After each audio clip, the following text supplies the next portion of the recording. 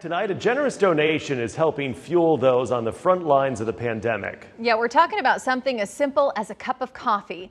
KETV News Watch 7's Waverly Monroe shows us how a father's gift to his daughter turned into a bigger act of kindness. It started with just one cup of coffee, and it turned into thousands. My daughter is a nurse out in North Platte, Nebraska. Bill Black wanted to do something special for his daughter. She's really stressed out, and I thought, you know, what a neat way to be able to be a blessing to her is to send her a cup of coffee. An idea began brewing for Black. How could he help medical professionals like his daughter stay focused and fueled?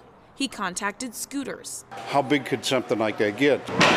The Metro-based company donated more than 40,000 cans of cold brew coffee, delivering them to hospitals across Nebraska. It's 24,000 gallons of coffee being donated. How many do we have on there? Suzanne Watson is the emergency department manager at Nebraska Medicine. She says the support is overwhelming. It has been heartwarming, and staff have been incredibly grateful. She says every day in this pandemic brings something different. We have to be very resilient and very flexible. Black says every little bit helps those fighting to keep our community healthy. And they're just like our frontline troops. They're out there working every day. They're stressed out. They're tired. They have no idea what's going to happen.